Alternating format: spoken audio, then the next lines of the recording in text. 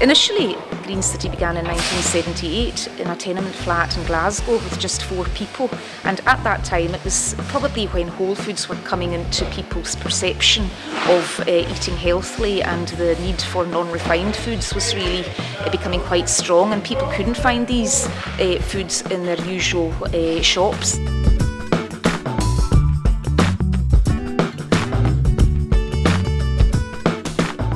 It's really important for me to be a member of a workers' co-op. The business model of the workers' cooperative is really key to why I'm here, really. We work for the benefit of the members. We get a member's dividend if our sales rise, for example, and basically that's profit-related payment. So there is an incentive there to work really hard for the company. Well, we feel that we're part of a cooperative network in the UK. We're a member of Co-operatives UK, which is the apex organisation for worker co-ops. We also intertrade with other co-ops, such as Essential in Bristol and Suna, based in Halifax. One of our sister co-ops who we helped set up is in Inverness, Highland Wholefoods, and we trade with them as well.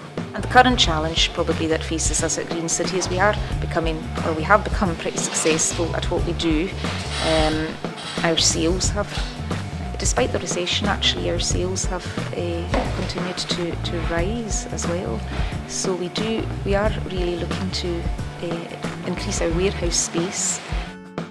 There's quite a lot of competition out there now. There's many different, including from other co-ops of course as well.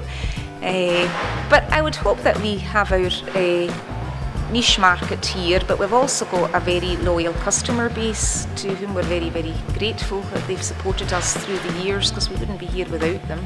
And I would hope that the relationship that we've built with these customers over the years is a personal one as well as a professional one.